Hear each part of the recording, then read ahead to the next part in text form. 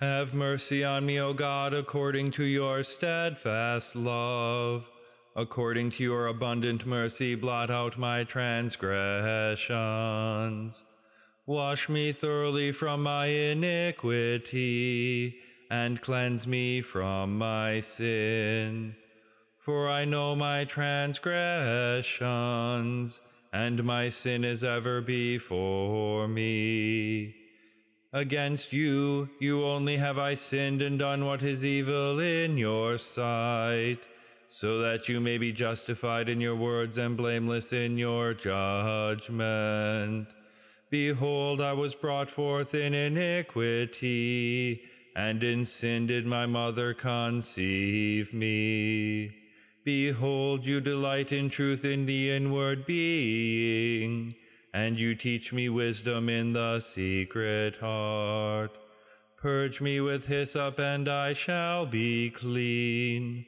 Wash me, and I shall be whiter than snow. Let me hear joy and gladness. Let the bones that you have broken rejoice. Hide your face from my sin, and blot out all my iniquities.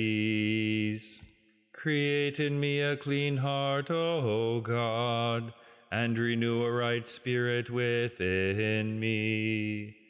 Cast me not away from your presence, and take not your Holy Spirit from me.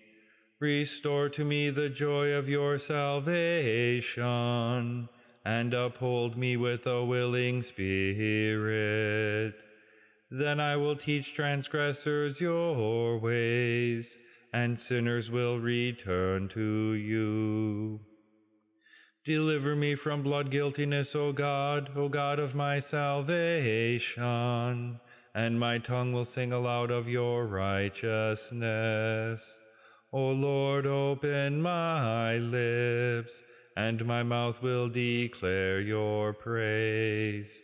For you will not delight in sacrifice, or I would give it. You will not be pleased with a burnt offering. The sacrifices of God are a broken spirit. A broken and contrite heart, O God, you will not despise. Do good to Zion in your good pleasure.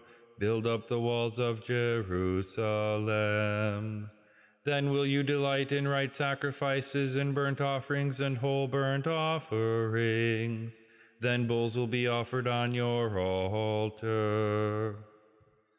Glory be to the Father, and to the Son, and to the Holy Spirit, as it was in the beginning, is now, and will be forever.